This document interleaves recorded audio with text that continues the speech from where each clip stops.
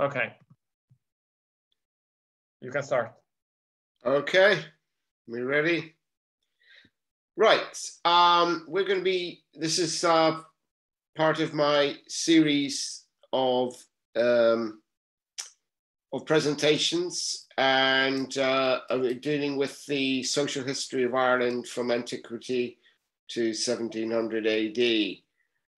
This one is called Resurgence of the Gael, which is about the Irish resurgence. There was an English conquest in the 12th century, 12th to 13th century, that was quite successful, but it was incomplete. And then before, around about from 1542, the English start to get serious about Ireland again. But in the interim, in the 14th, 15th centuries in particular, there is a complete the control that the English had over Ireland is lost, and the Irish get back at them. So I'm going to be explaining why all this happened and how it happened, and questioning how close the Anglo-Norman feudal society was becoming to the traditional Irish society, and we shall be exploring that as well. So my name is Caoimhín McCumisi, and I'm now going to do the presentation. Just one thing about this picture behind. It's from a church in County Cavan, where this was, I think it's the 15th century.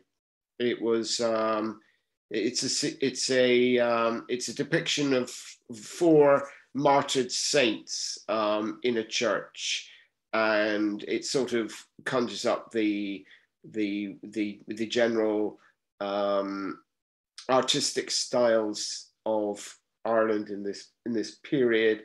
You can see, I think one of the saints being martyred by a spear, and another one's been martyred by a sword, and another one's been skinned alive. I think it's Saint Bartholomew or something like this. And they're all carrying the means of their execution. Anyway, so we'll now move on from that to the next picture, which is coming up now. Yep. So you probably recognize the picture on the right. I'll talk about this now. So from the end of the 13th century, the later Middle Ages were to bring major challenges to the established order of Western Christendom. That's all across Europe. A crisis that was ultimately to have enormous ramifications in the religious, political, social, and economic spheres. No better illustration fits the turmoil of the times than the image on the right, which is the Four Horsemen by Albrecht Dürer, the famous German illustrator from the end of the 15th, start of the 16th centuries. Excuse me. So the population of Europe had been expanding throughout what's known as the Great Warm Period. The Great Warm Period of feudalism is roughly about from the 9th, 10th centuries on up until the end of the 13th century. And this was a period where it was very easy to grow crops. The sun was the very, very warm summers, very easy to grow crops, which the feudal system was very dependent on, because it was all to do with the peasants surrendering some of their surplus to the lords, who were at least alleged to protect them from other lords, basically. So it was a sort of extortionate racket, really. But there was plenty to go around, and enough to cause huge population increase, and a huge number of towns came up as well, and trade was flourishing in the right up until the sort of, it reaches a peak round about the late 13th century, and then things start to happen. And there's changing weather patterns. So I mean, there's a lot of parallels with today, in fact. Pandemic. Yeah, pandemic is on its way, and a big one, like nothing, like COVID pales in comparison with what happened in Europe. But and the old feudal nobility are losing their monopoly on both wealth and violence. Now, this is very important. Their monopoly on violence was the fact that they were the only ones who were able to be fully armed and to bear weapons in public, and to also you know, with their armor, they were virtually invincible on most battlefields. Towards the end of the 13th century, people were starting to find ways of dealing with them. You know, like shoot their horses, or with arrows, or overwhelm them in a swamp or something like this, which is sort of changing, and then the foot soldiers started to become more important. And this is so they were losing their monopoly on violence. They were also losing the monopoly on wealth. This is quite important. And in the initial expansion of the artisan and merchant classes, a lot of it was within the Jewish community. And of Europe at the time, and that was because the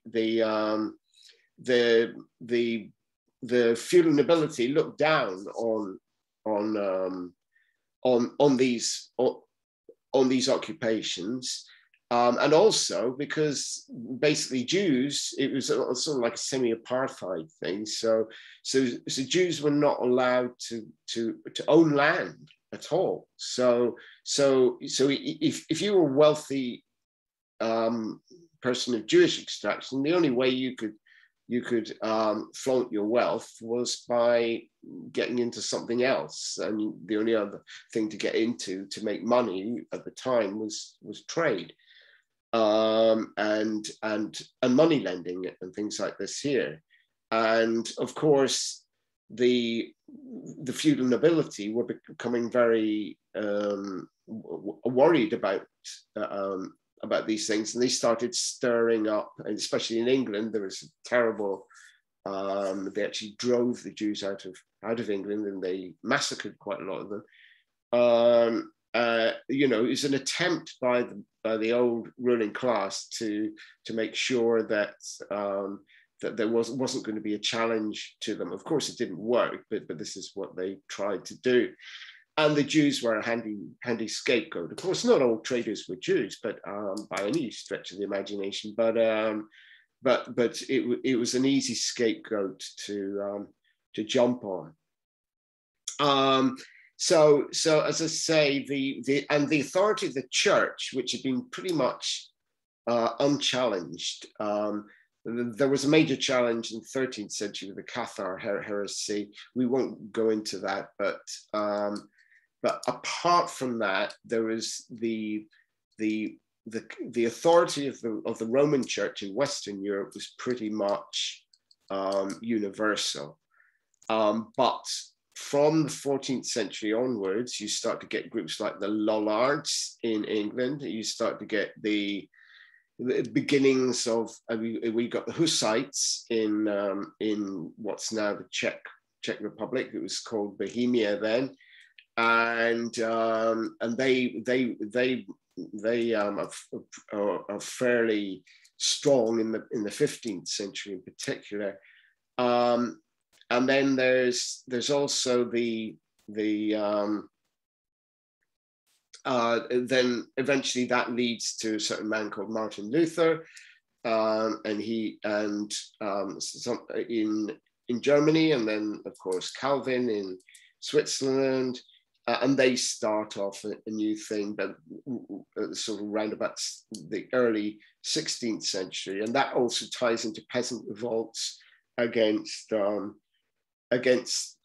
landlords that had never really been seen on such an organized scale ever before. Wars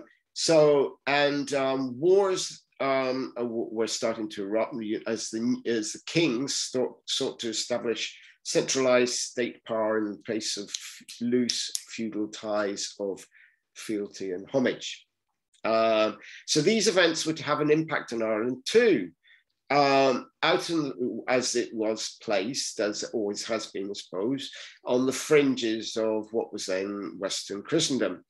By 1300, most of Ireland had been settled by Anglo-Norman is a technical term.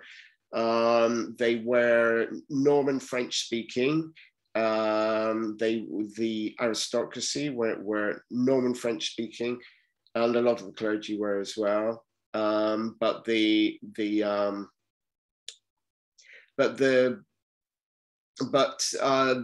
are called Anglo-Normans because in time they would fuse with the English. But the English were, at this point, they spoke a Germanic language, which would develop into the English language, but they were quite separate. They were sort of like a subordinated group of people, even within England.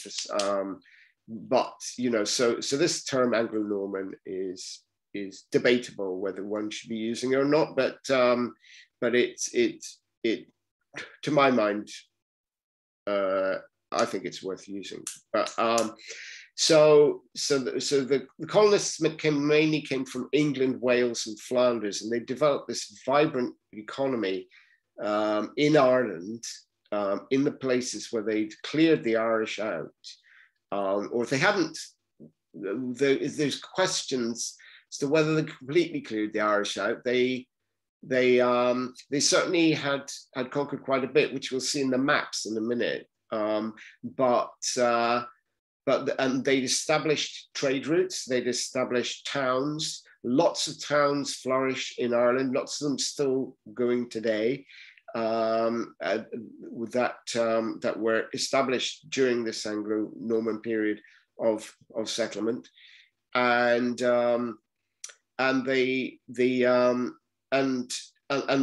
quite a roaring agriculture going on as well. And the Norman knights were at the top of it. And they were building castles and all sorts of things over Ireland as well. And English was spoken in quite a large proportion of Ireland. At this point, it was spoken in we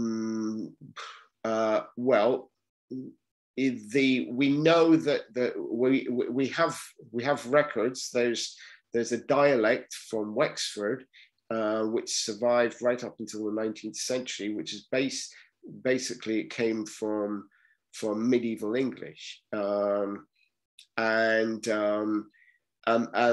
that one was still going. And then there's and English law as well. The feudal law, basically the law of William the Conqueror, was being established everywhere. We think that the Irish may have survived in the Norman-held areas as serfs, because the typical feudal way of conquering some a subordinated group was to try and drive them out or convert them. The Irish couldn't easily be converted because they're already Christian. So you just basically tried to drive them out. But they would probably been allowed to remain if they took on serf status. So that would mean being tied to the land and being forced to surrender a large proportion of their produce to the Lord. Whereas the English settlers would have predominantly been artisans, they would have been traders, they would have been what we might call yeoman farmers, who are sort of like free farmers. So peasants, but free peasants rather than serf peasants. But this was all to change. So we'll have the next picture.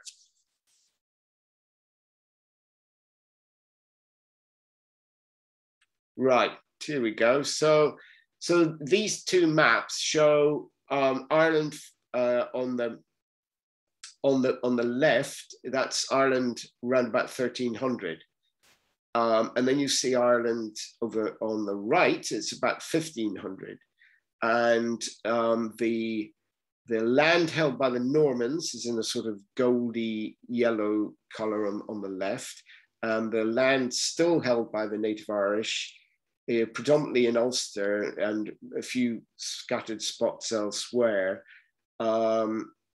is what was left to the native Irish. Basically, parts of Ireland that were either not worth the Normans conquering, or they couldn't get in there without being ambushed in the woods or something like this. So and as you can see a lot of the towns. Some had already been established by the Vikings, but many of them were established by the English, and that's only some of the towns. That's only the big towns. So you've got lots of small towns as well, like Athenry, for instance, which we'll be having a look at a map of that shortly. Now. And then, but by 1500, what you see is over on the right. Now these are all the multicolored regions. This is a resurgent Irish comeback, and you can see that the Irish clans, which are the small multicolored little areas, that means that they had re-established themselves in these areas. Some of them were quite important, like Tyrone and Tirchonel in the north, but a lot of them were just quite small ones. Over on the white areas show what was technically, still under Anglo-Norman control. In reality, the only area under Anglo-Norman control was the Pale. If you look on the far right around where Dublin is today, well, it was there at the time as well, but the Pale roughly corresponds to, it's about twice the size of the area of County Dublin today. So it was sort of like County Dublin plus a few more areas, and that was basically the only area by 1500 where English law and English language ruled supreme. In the rest of the white areas, which are supposedly under Norman control, they're being run by Anglo-Norman lords, but these are Anglo-Norman lords who've gone native, so they're speaking Irish. Most of the time they can speak English. They owe some sort of fealty to the King of England, but only in a very loose and not very and they basically do what they want, and they're marrying Irish wives, and they're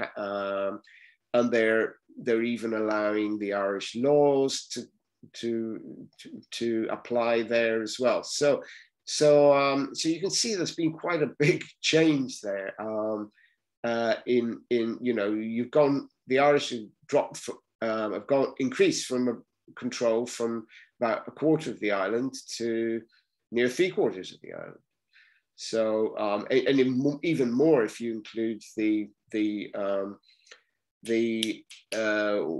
what you might call the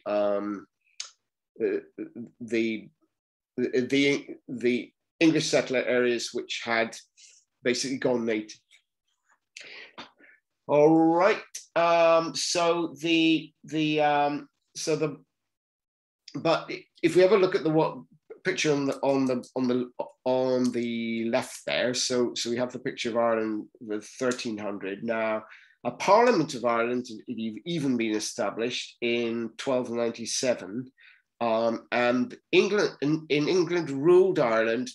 England wanted to rule Ireland as part of its kingdom right from the start, but they had problems with the popes of getting this through,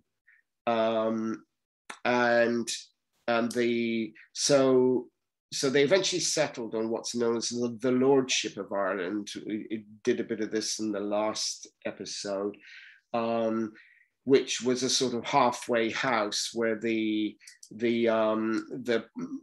popes wouldn't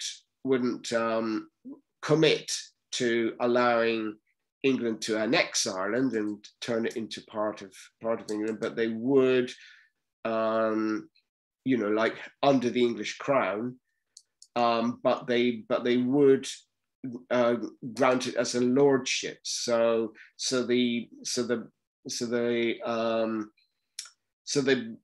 was a local administrator who worked for the English king, and he was called he was called different things at different times, but we're going to call him the Justicar, which is he was the sort of the king's stand-in in Ireland, but he had to have this distance. He couldn't rule Ireland directly. He had to have his stand-in, who was supposed to take fealty from the Anglo-Irish lords and so on and so forth. And this situation carried on right up to around about 1530, where you got, and as I say, even by that point, even within the Pale, or in the borders of the Pale, there was the Irish were making inroads even there, and the current Justicar of Ireland in 1531, he was a guy called Silken Thomas Fitzgerald, and he was Fitz being a Norman name, so he's a Norman descent, but he pretty much spoke Irish, and he was constantly scheming with the enemies of Henry VIII in England to overthrow him. And he'd basically been giving two fingers up to Henry VIII for a long time. But in 1531,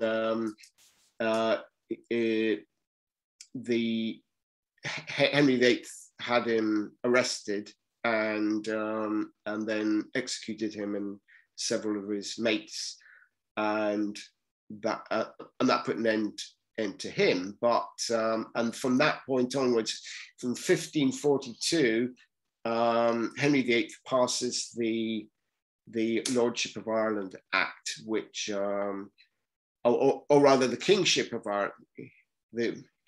Ireland Act, where he actually says, "I'm now king of Ireland," and he's helped by that with the Reformation, because he doesn't have to go to the popes anymore. He just says, I'm king of you now, and you just have to put up with it.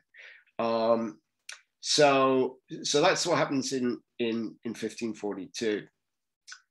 Okay, we can go on to the next picture. Right? Right. This is a couple of pictures here.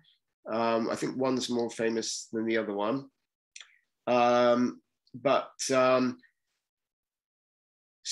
Starting in the late 13th century, Europe had emerged out of a warm, stable climatic period that brought unprecedented growth to the economy and population. We've already been talking about that. Into the beginnings of what has been termed the mini ice age. And this lasted right on up until about the middle of the 19th century.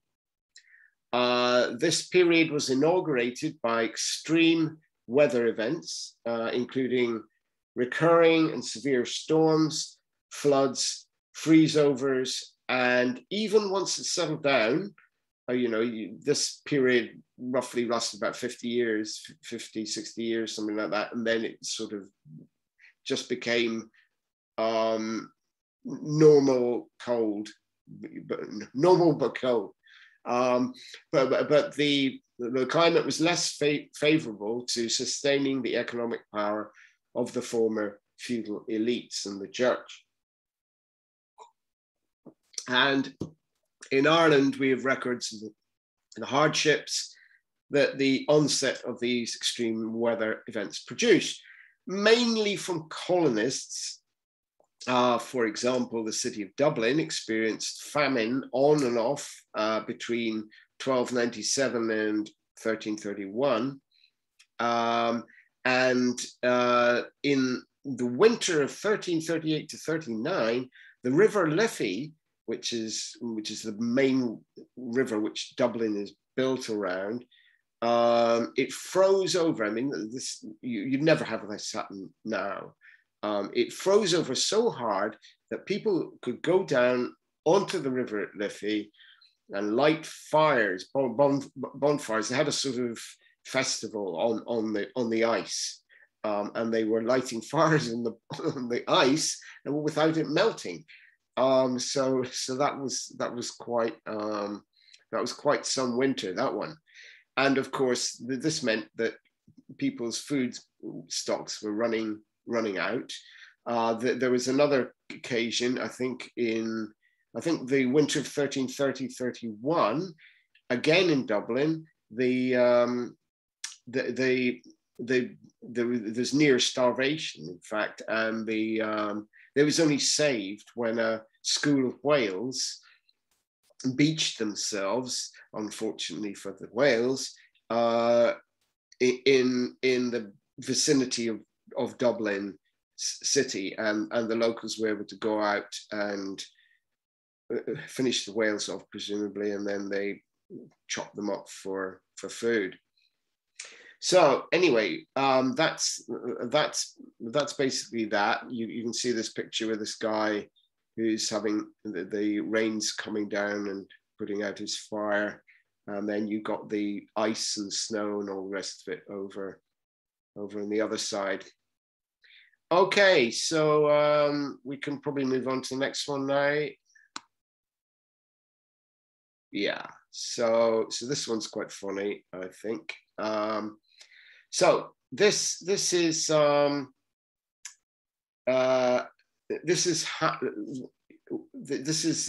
rather wild picture. It's a medieval painting. It sums up the terrors that the clergy and so on were imagining could take place in the context of a famine or crop failure. A recurrent theme in the records is this sort of fascinated horror with any alleged incidents of cannibalism, which to my mind, it reflects the irrational fear. It's sort of like, there was a recent movie called, was it World War Z or something like this? It was really awful film with Brad Pitt in it, and the zombies, of course, are the sort of cannibalistic again, and they're a bit like the sort of the fear of the other, the unwashed masses, and the unwashed masses are quite revealingly are the state of Israel is under attack, and the state of Israel's got all its walls around it, and you can see all these hordes of zombies coming from what presumably must be Arab areas. And they're storming and trying to storm over the wall into Israel. So it must have been a little bit like that. So it's sort of like this irrational fear of the other, of the people whom you have been dispossessing, the people you have been taking their labor from, the people whom you are basically living on the backs of, and if you can imagine it, the people having these morbid imaginations, during a time of famine, you go out, you're a clergyman or a noble, whatever, and you're stepping over a dead body on the street, and you're thinking, your guilty feelings, I would imagine, as well, will be part of it, and they'll be thinking, could this, what would happen if the people rose up against us? Would we be first on the menu? And I think this picture sort of sums it up. Anyway, I'll move on from that. However, in the last quarter of the 13th, 14th, and the first half of the 14th centuries, there is a very real series of agrarian disasters. The quite serious ones, produced by the changing climate and the catastrophic extreme weather events in 1315 to 18, which is known as the Great Famine. It alone reduced Europe's population by an estimated 10 to 15%, which is quite a lot. In Ireland, both settlers and natives were suffering from this, but the impact, I would argue, on the far more complex settler economy was greater. So we can move on to the next picture. Yes, so now we've got the pestilence, the plague, the Black Death. So the Black Death had reached Europe in 1346, and it didn't fully abate until 1353. Its main period was 1347 to 1351, but it carried on, and in fact it came back.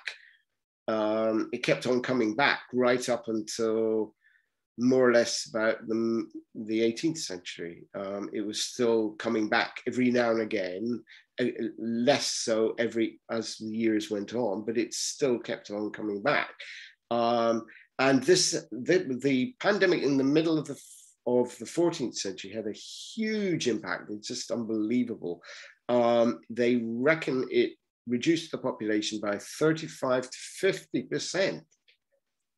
In most areas, not all areas, some areas, especially areas which didn't have a lot of trade going on or whatever, they managed to escape it, or not escape most of it. But in other areas, it was like serious.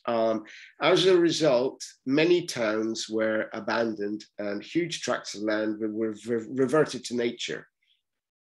Labor was also in short supply, so which actually helped the peasants, or the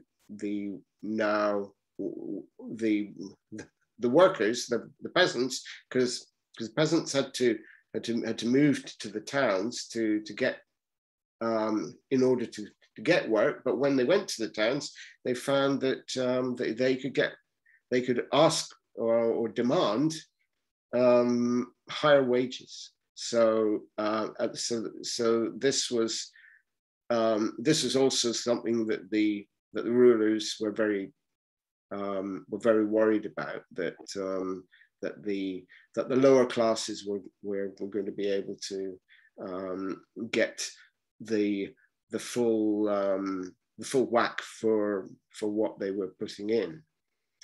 In Ireland, the plague disproportionately hit the English colonists, as you might expect, because they were living in towns. They'd concentrated nuclear villages and very busy trade routes. So that was like a gift horse for the plague. So plague just went sweeping through these settlements and probably reduced them about 50% in population. That would have, and then and some towns would have been abandoned and so on and so forth. Some villages would have been abandoned. But the native Irish, however, there was this sort of apartheid going on in Ireland as well. So they weren't really mixing. The Irish and the English were not mixing very much at this stage. They were a lot later on, but not right now. And they had a more dispersed settlement pattern. Irish homestead here and a homestead there and a homestead somewhere else, and but no great concentrations of people, and they had a much reduced level of trade, so they escaped the worst. And okay, so we've dealt with the plague. We can probably move on to the next one. Right, and this is another horseman of the apocalypse we're dealing with now. This is war. So as well as famine and pestilence, the period saw a huge upsurge in war. Now, when I say a huge upsurge in war had been fought before, but the Crusades, and the Reconquista of Spain, but these were, or in the East as well, the Teutonic Knights were trying to gobble up the Baltic states and Russia and Poland, and but so there were definitely wars, but these are wars against the infidel. This is wars against non-believers. Sometimes the non-believers include Orthodox. So one of the Crusades, when they couldn't get to the Holy Land, they decided, we'll sack Byzantium instead, which was which is bending the rules a little bit, but they conquered most of Greece in this period, and they called it the Latin Kingdom, I think. But anyway, this was on the fringes. It was never outside Christendom. This was always certainly Catholic Christendom. This is where the wars, the proper wars were being fought within the kingdoms. The wars in the 11th, 12th, 13th centuries were generally over honor and fealty and things like this here. And basically a king would assemble, or a magnate, could be a duke or something. He has this dispute with the king. He brings along a whole, like 100 knights to battlefield, and the king brings 300 knights, and maybe the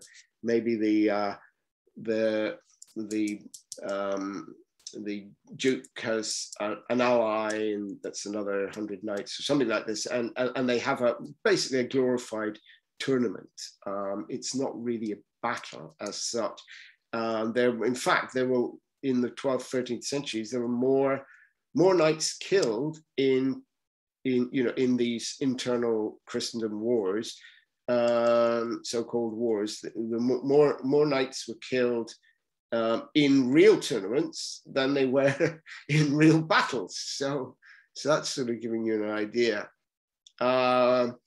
And there was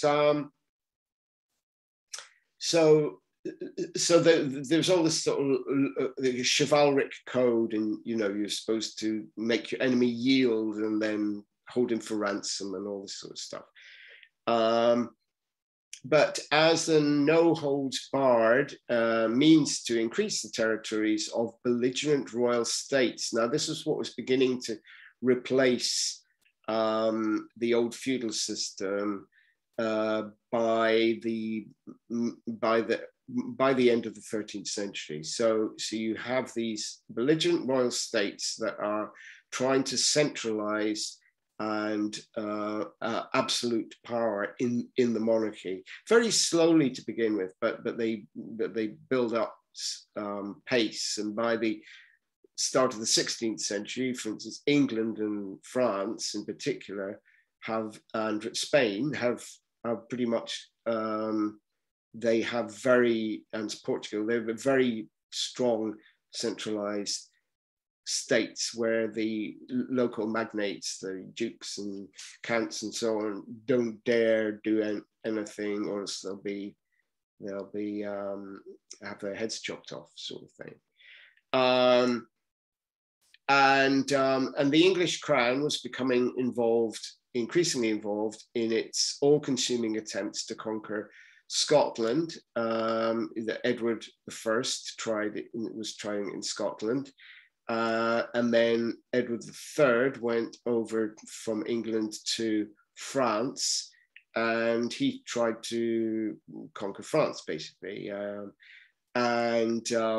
causing the 100 Years' War, which dragged on for about 100 years, and it had huge impact in Europe, but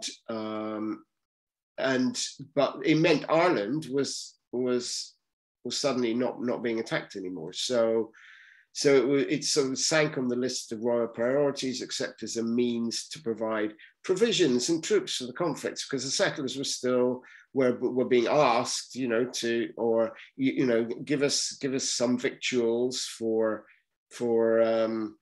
sending off for our armies in France or in Scotland or whatever, and the locals who were left, after the plague and after the famine, they were thinking, well, now you're asking me as well for all my cattle to feed the army, and I'm not really happy with this. Maybe I should make friends with my Irish neighbours and maybe stop paying this stupid tax. So the respite also allowed native Irish chieftains to reorganize their military forces, because the Irish had pretty much they just been fighting with spears and mainly on foot, no armor or little armor, and no organized what we would call organized military forces at all. They suddenly started to reorganize this so that they could match the so far winning English combination of men-at-arms and archers, and men-at-arms being knights and their hangers-on, and your squires and mercenaries. There was a big increase in the number of mercenaries, and the fewer and fewer knights, actual knights, because being a knight, it costs a hell of a lot of money, but especially by the 14th century, we had to get hold of so much gear, and you had to go and attend all these different events and all the rest of it. And a lot of people just said, well, I'll just, I've got the weapons, I've got the gear, I'll just go. I'm not going to go for the knighthood, but I'll become a man at arms. So anyway, okay, we can move on to the next one. Yeah, so this is we'll now speak a little bit about the campaigns of Edward Bruce, Now, Edward Bruce was the younger brother of Robert Bruce. You've probably heard of Robert Bruce. Robert Bruce was the King of Scotland who drove the English out of Scotland in the start of the 14th century, and he just won a battle in Bannockburn in Scotland, and he completely defeated the English army. English army ran. Edward II abandoned all his court possessions. His royal throne was left behind, and a lot of English were killed, of course, and a lot of them were captured and ransomed.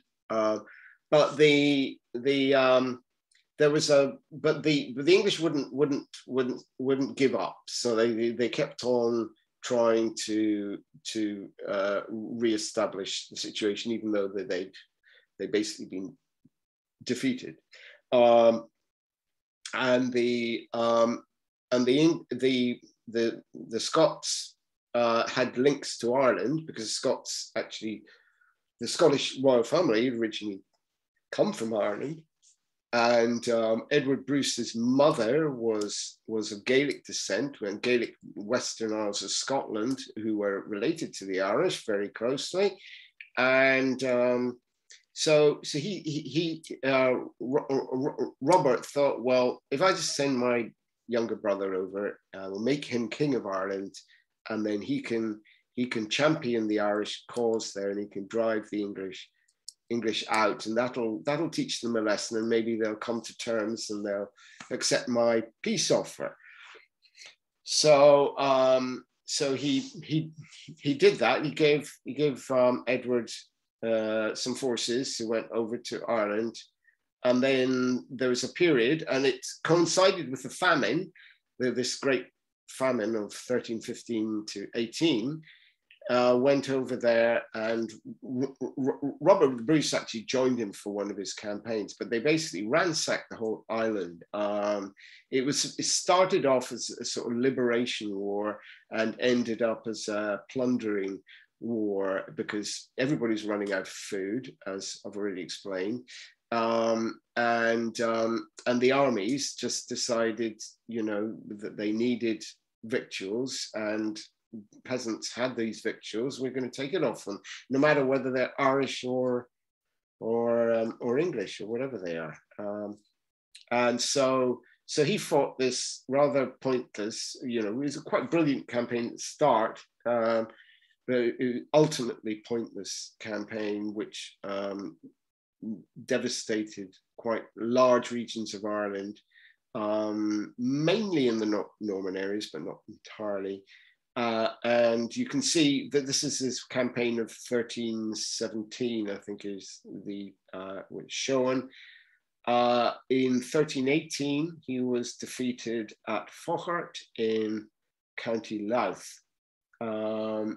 This is Edward was defeated, and he was killed, and the Scots were decisively defeated by a combined force of English with Irish allies. And that was the end of that, basically. So that was the end of Edward Bruce's attempt to be the King of Ireland. It's quite an interesting speculation point as to what might have happened if he had succeeded. It would have been interesting, but he didn't. So, and he was killed in battle, and that was the end of it. His brother Robert, gave up after that, and eventually they came to terms with the English and agreed a truce. Okay, we can have the next one. Yes, so these are the sort of typical Irish warriors. These are the Galloglasses. Now, the Galloglasses were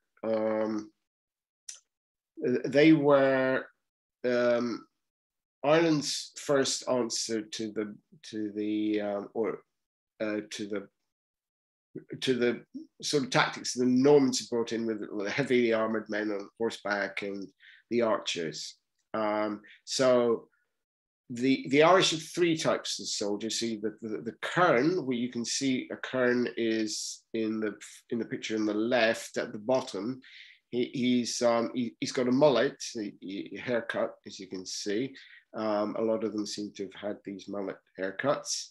He's basically from the old peasant levy, sort of the every free man sort of idea, and he's holding a spear. And then, but the big guy in the foreground, he's a Galaglass. He is heavily armored, or relatively heavily armored. Maybe not quite as heavily armored as a knight, but he's getting on that way. And he's got big swords, and he's got a big axe, and they often had spears and bows and all sorts of stuff. But they were from the Western Isles of Scotland. And they were recruited as mercenaries, and they were being settled. They were being paid for by the Anglo or by the native Irish lords, who brought them over from Scotland and gave them land in return for service in a mercenary manner. And they were extremely tough fighters, quite cruel, I think, a lot of them, and they were chosen for their size and their fearlessness. So they were able to stand up to the English combination of knights and archers. The first Irish soldiers that were able to do that. The picture on the right is sort of a bit like that. That there's a guy with or it might be a woman, I'm not entirely sure, with bagpipes and a dagger of some kind, and a long version of the lena, which is the Irish tunic, and then you've got somebody else on the right there who's got a bit of knightly armor, and he's waving a spear with a big sword. Okay. So that's there were two other forms I've already mentioned. There was the Galglass, there was the Kern, which is basically the unarmored guy just runs around and chucks spears at people and maybe jumps on their back in the middle of a bog and hits them over the head with a club or whatever. And then there's the Hobelar. Now the Hobelars were more famous in the 100 Years' War, because they were recruited by the English as scouts. So they were but they were horsemen. They rode a special type of pony, which you get in Ireland. It was known as the hobby, and it was like a very light horse which could run over rough ground very easily, and was very suited for raiding and this sort of stuff, but not for standing up to fighting in big battles. But very good for scouting and for raiding, these sort of tactics, which were the dominant Irish tactic which they would use. Okay, so we can move on to the next one. Right, we've got some more soldiers here. It's very difficult to get a hold of pictures that don't have soldiers in them from these times. It seems that everybody's fascinated with our soldiers, but not with our civilians so much. However, we do have a couple of we've got a couple of women here who are dressed in what we assume would have been the clothes of of the time. And then we have a little boy who's playing the bagpipes, and you've got a guy of the Wild Irish Man. The Wild Irish Man is a kern again, which is one of the soldiers which I've been talking about, the sort of the peasant soldiers, as it were. And he's got a sort of plaid type thing thrown over him, or brat, they call it in Ireland. And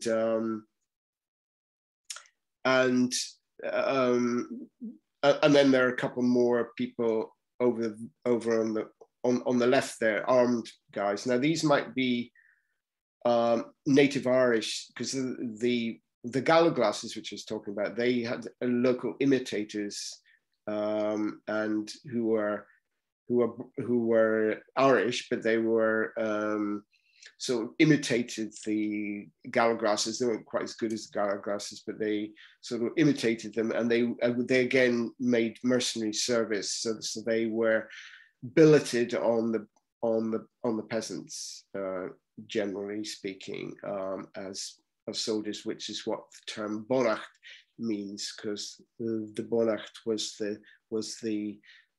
the system by which the lord could farm out his professional soldiers to be billeted on his tenants.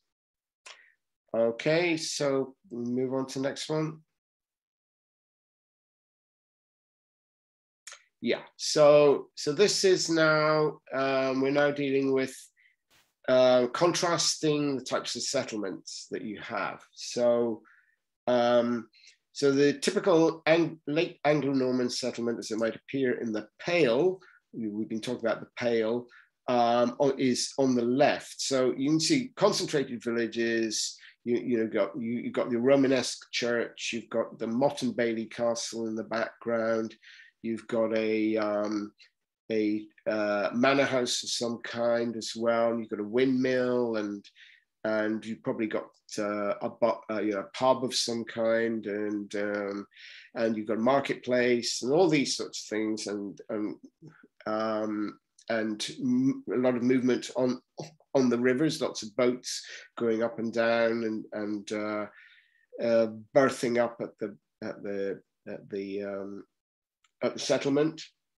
And of course, this is how the plague and so on and so forth spread so quickly.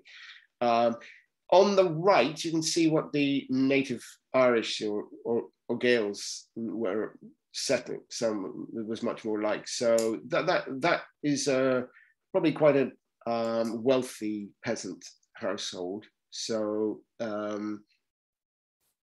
there's a group of people in front. I'm not quite sure what they're doing, but it could be some sort of procession or religious thing. Not entirely sure, but the as you can see, the Irish houses are changing in style. The Irish houses before were round mostly. They're now changing to a sort of oblong shape. So they're actually quite similar to the feudal houses over there on the left. But in terms of settlement areas, the Irish are tending to be much more dispersed. You can see that this house is in the foreground. You've got another couple of houses on the hill over there on the other side, and so on and so forth like that. It would be very, very dispersed settlement patterns, and just so we can probably move on to the next one. Next picture. Yeah, so this is Carrickfergus. I think we had a picture of the earlier form of Carrickfergus in the last presentation. This is it. It's expanding now. So you've got a town is growing outside Carrickfergus. Carrickfergus is in County Antrim, which is in the north of Ireland, and the northeast coast of Ireland. And this place actually remained pretty much under control of the English crown, this town, right up until until Henry VIII, if not later. And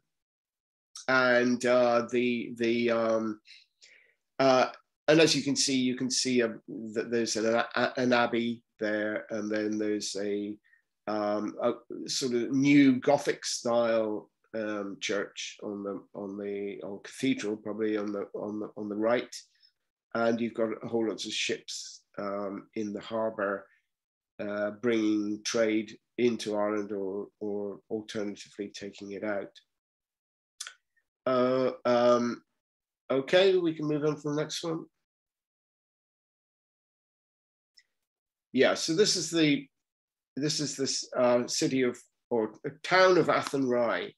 Now, this is much more like one of the smaller towns which you would have had, settler towns which you'd have had in Ireland. This is in County Galway, and as you can see, there's the actual. What I find fascinating about medieval towns is that there's very little houses inside them. That well there are, but there's much more green space than that's within the city walls.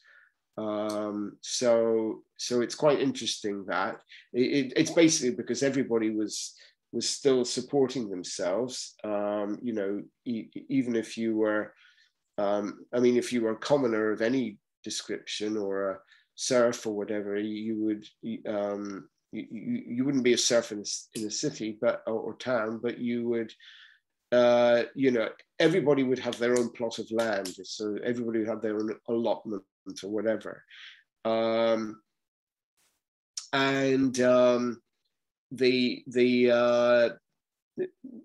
so there's Athenry Castle in the background, then there's a Dominican priory, and so on and so forth. So and you've got these walls around enclosing it and making everybody supposedly feel safe. Right down at the very bottom there, you've got what's known as a Gaelic ring fort. Now, this is the old style Gaelic ring fort. And as I say, ring fort is really the wrong word. It's just an enclosed farmstead, really.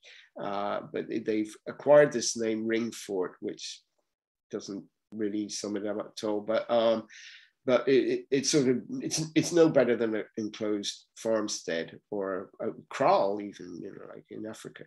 But this was up until this period. This was the typical Irish farmer settlement in Ireland. So it's like a big extended family would be living in one of these things. They would have a big roundhouse back in those days, but by this time, people were adopting the same oblong-shaped houses which the Anglo-Normans and the Vikings had brought with them. Okay, next one. Next, yeah. So this is Kilkenny. Now, Kilkenny was probably a rival city to Dublin. It was possibly even bigger than Dublin, you know, in the terms of the number of people in it. And they had a cathedral, and they had an abbey, and they had a castle, and they had everything. They had big extensive walls, and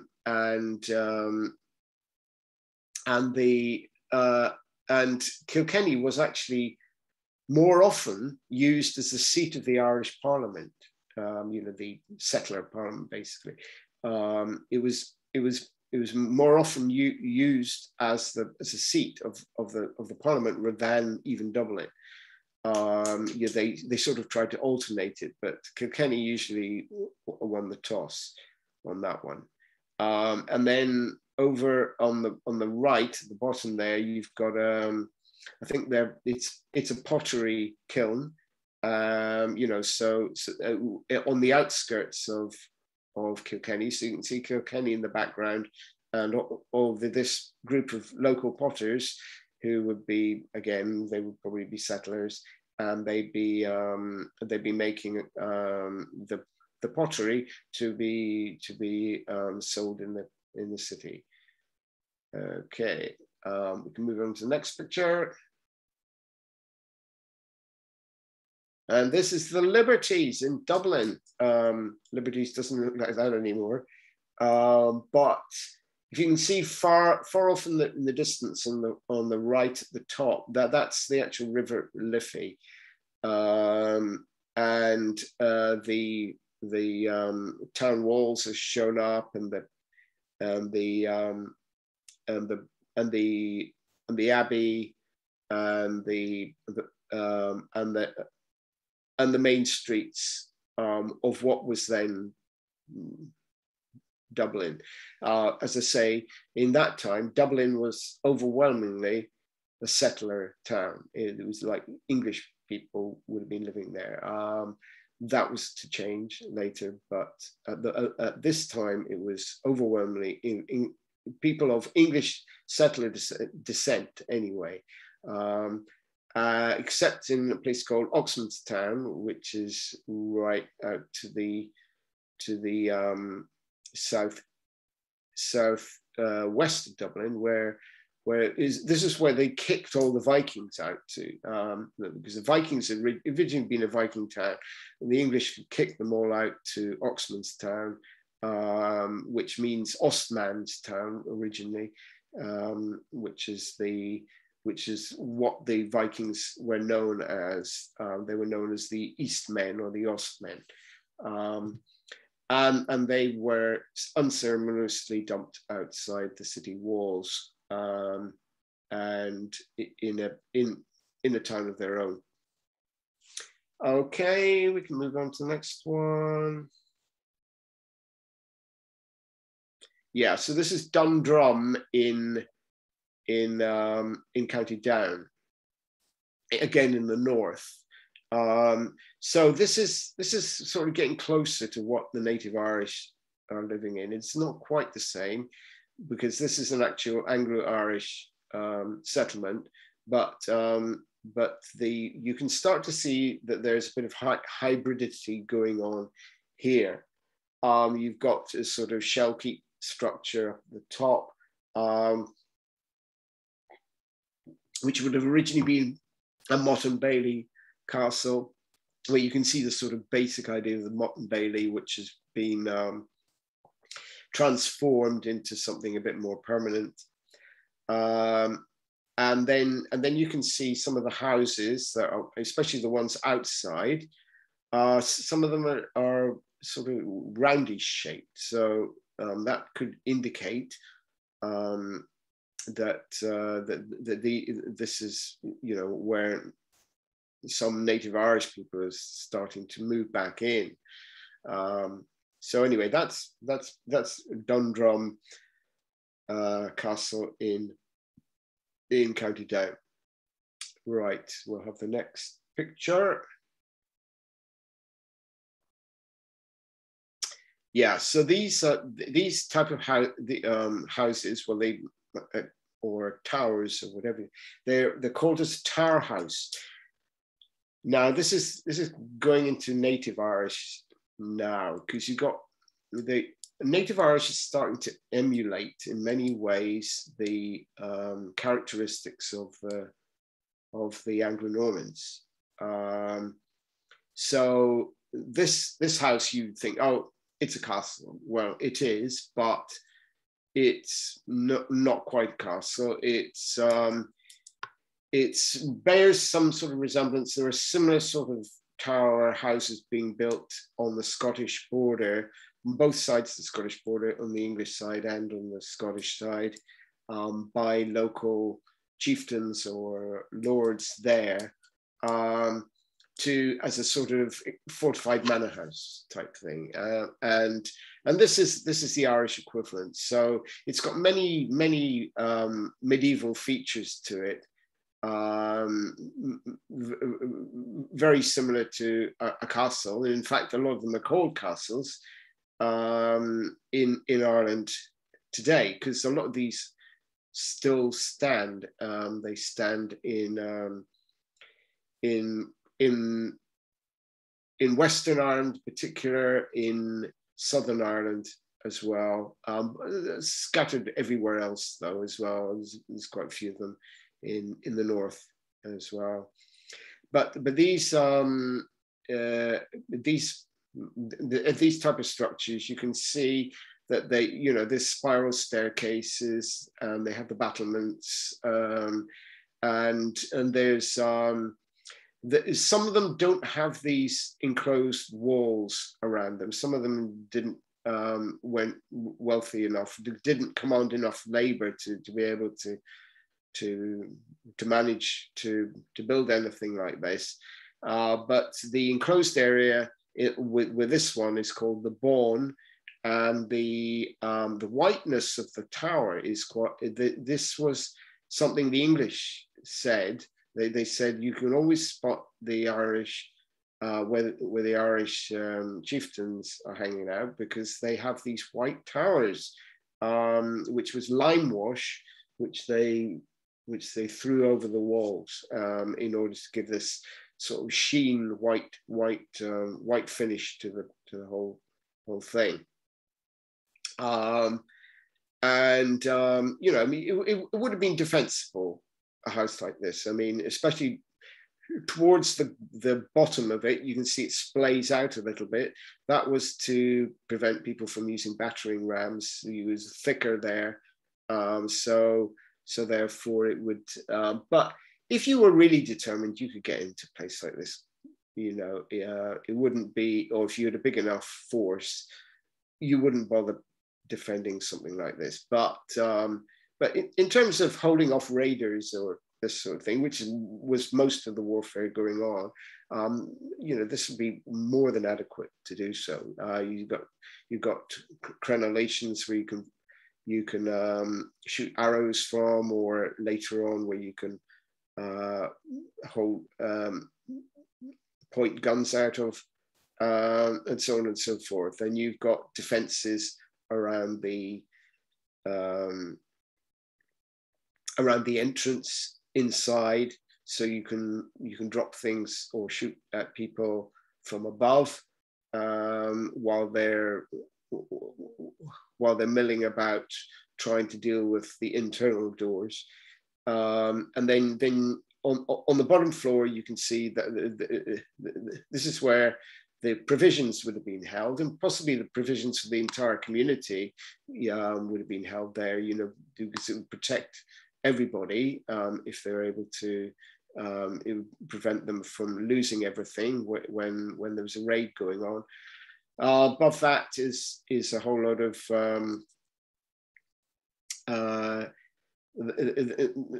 this is presumably where the servants and the soldiers for defending it would be sleeping.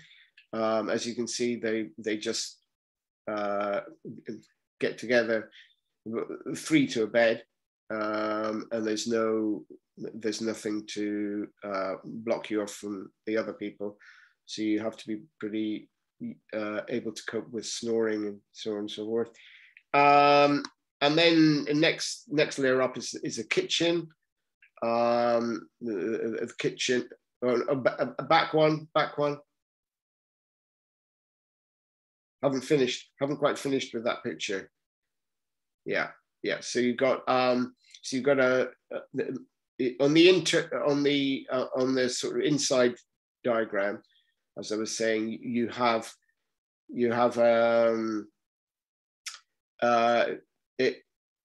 there's a kitchen scene, and they're basically preparing food for the feast.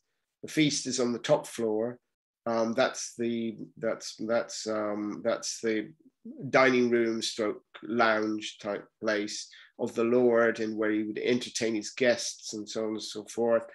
And presumably the wider public actually, in fact, would have been invited along. You know, his tenants and so forth would have been invited along as well for certain occasions. And then the one in between those 2 floors, that's the Lord's chamber. So that's where him and his wife and presumably his children would have been on that layer. They may have had small L-shaped rooms or whatever And then you've got the guardrobes down the side, which is where all the where people piss and shit basically, and it goes down and out into the bone, which is the enclosed area underneath. I'll just speak briefly about the changes in Ireland's Irish society at the time. So we were speaking about what the Irish would have. The Irish culture was similar in some ways to was certainly very similar to Anglo-Saxon culture in some respects, but not very similar to Norman culture. The Irish system was quite diffuse. They didn't have concentrated power. You know, chieftains rose and fell like you know, they one chieftain would get powerful and then he'd collapse, and then the next one would get powerful and then he'd collapse, and so on and so forth. And they would never usually be able to expand control for very long. Their power base, whereas in the feudal system, of course, it was based on, you know, the peasants couldn't escape you. They were serfs, or at least initially they were serfs. Later on it changed, but they were originally serfs, so they couldn't escape you. They were tied to the land. That didn't happen hardly at all in Ireland. There was maybe 5% of the population could technically be called serfs of some kind or another, but the rest of the population, the sort of vast bulk of the peasant population, were they were what's the word? They were well, they were free at any point. If they didn't like a relationship they had with the Lord, you know, it was important to have a relationship with the Lord. But if you didn't like the relationship with your Lord, you could go away somewhere, and you could set up shop with another Lord, and there's nothing your Lord could do about it. So I mean, that was one of the big things. Another big thing is that the English legal system was built on punishment, whereas the Irish legal system, right up until this point, even to this point, I mean, yeah, they were starting to talk introduce punishment a little bit, but it was based on restitution. So if you had an argument with your neighbor and you killed him or injured him, then the law people would be brought in, but they wouldn't be punishing you. They would say, well, you know, what you need to do is you say hurt this guy, you've broken his arm or whatever. You need to pay the family, because it was all done on kin. It wasn't an individual thing either, so it was based on the kin. So your kin had to pay the person you've broken the arms of, kin had to pay them a certain amount of victuals in one form or another. It was usually it's expressed in terms of cattle. Whether it was actually paid in cattle or not would depend. But it was said, you know what, you know, you broke my arm, that's worth half a cow or something like this, and then your kin would have to pay for it, and your kin might not be very pleased with you. So it sort of worked as a way of ameliorating or preventing internal strife within within communities in quite an effective way, actually, and much better than through punishment, in my opinion.